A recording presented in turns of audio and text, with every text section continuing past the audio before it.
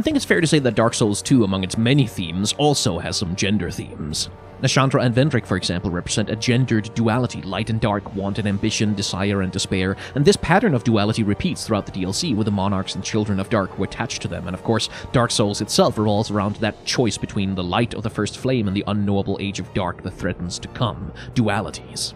The Throne Watcher and Defender too embody these things in their design. The Watcher is bright, clad in white, and slender and feminine in shape, while the Defender is large, bulky, and dark, with a huge masculine beard that also makes him look old, while the Watcher looks distinctly younger. And of course, one is a quick, agile fighter, and the other is a big, janky juggernaut. Interestingly, despite being opposites, their greatest strength is cooperation and harmony, reviving one another when downed, and you can only beat them by beating both of them at once, which is curious. I'm not sure if it necessarily means anything thematically, but given that they guard the final goal of the entire game, it's hard not to think so. Subscribe here for shorts to see my detailed analysis of this character over on my main channel.